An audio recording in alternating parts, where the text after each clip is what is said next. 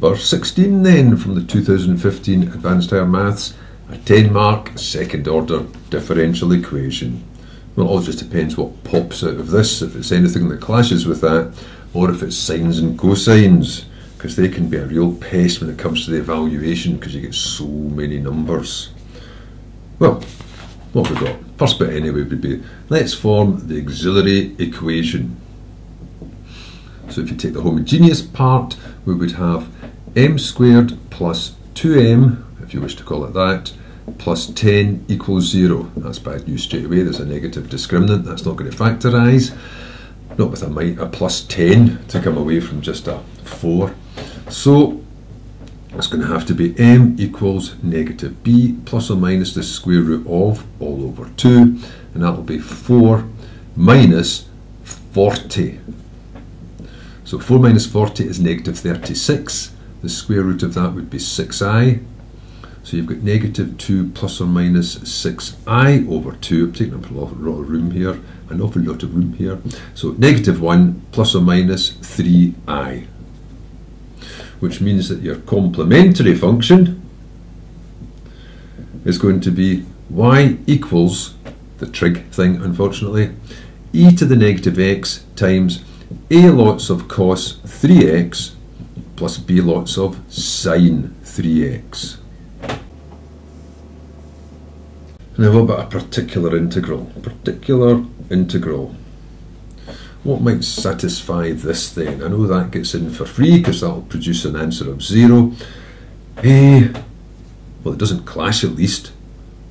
So y equals something, c would do, e to the 2x. So that means the first derivative, dy by dx, or just y dash, takes up less room, doesn't it? It's just going to be what it is, only multiplied by 2, so 2c e to the 2x.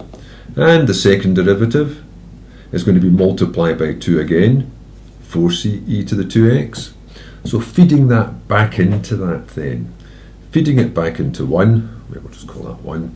So into 1's going to give you just one of them, 4c e to the 2x, plus 2 of these, plus 4c e to the 2x, plus 10 of them, plus 10c e to the 2x, and that lot should equal 3e to the 2x. Well, e to the 2x can all go because the coefficients, or just compare the coefficients if you want. 4 and 4 and 10, that's 18. So you've got 18c is equal to 3, so c is a sixth. We're getting into fractions, okay. Which means the particular integral is going to be y equals 1/6 of e to the 2x. Let's just put that in there. That was the complementary function, that was the particular integral. Now you just got to stick them together for the general solution. But we need to go up there. Push that up there then. That's the general solution. Now we need the particular solution when, what have they got? X is 0, y is 1 is one of the initial conditions, so we can put that in and see what happens. Now that means they're all going to turn into 1s and 0s, but I'll put it in anyway. X is 0, so that'll be a nothing. That'll be a 0.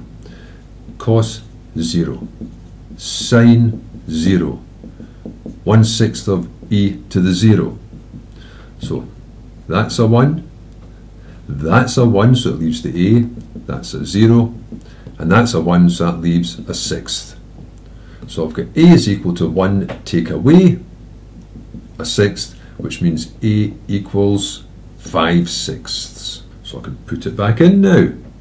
E to the negative x times 5/6 of cos 3x, I don't know what b is yet, plus b sine 3x, plus 1/6 of e to the 2x. What was the other condition? The derivative. That's just what you don't want with this big product.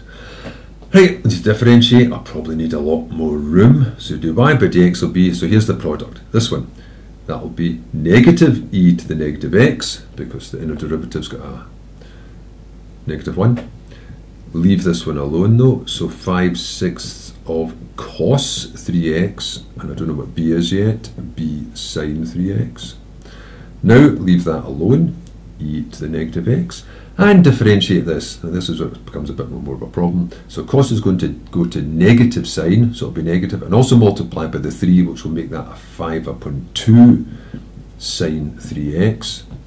This one will go to cos, but stay positive, and it'll be 3b cos 3x, just making it, and then finally that would be 2 times that's 1/3, a third of e to the 2x. Now, we had x is 0 and the derivative is 0. We'll put it in. Maybe this time I'll just go for those zeros and the ones then. So that is 0. Negative e to the 0 will be negative 1. Cos of 0 is 1, so that will be 5/6. Sine of 0 is 0, so that will be 0. Plus e to the 0 is 1.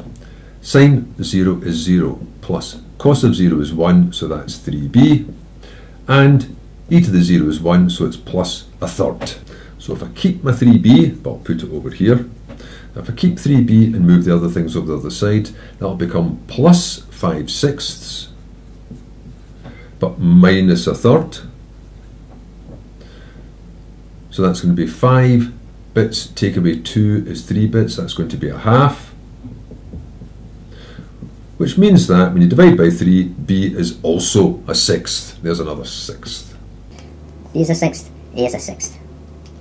Now put it all together. So here we are, y equals e to the negative x times a was 5/6 of cos 3x, b was 1/6 of sine 3x, and we already had 1/6 of e to the 2x. Now you could take the 6th out of them all, but that would involve another bracket around the whole lot. But you could take that 6th out of here, couldn't you? You could take that 6th out and make it a 6th of that, and just leave it as a nice 5 plus sine 3x. That would be a little bit neater. There we go. I think. There's so much arithmetic in that, there's plenty of scope for a wee mistake somewhere.